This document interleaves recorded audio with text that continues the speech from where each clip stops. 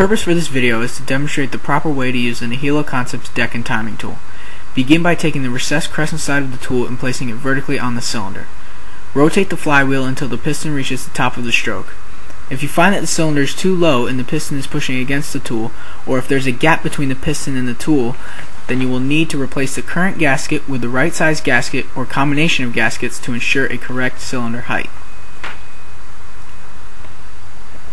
Now that you have successfully decked your cylinder, you are ready to move on to timing your motor.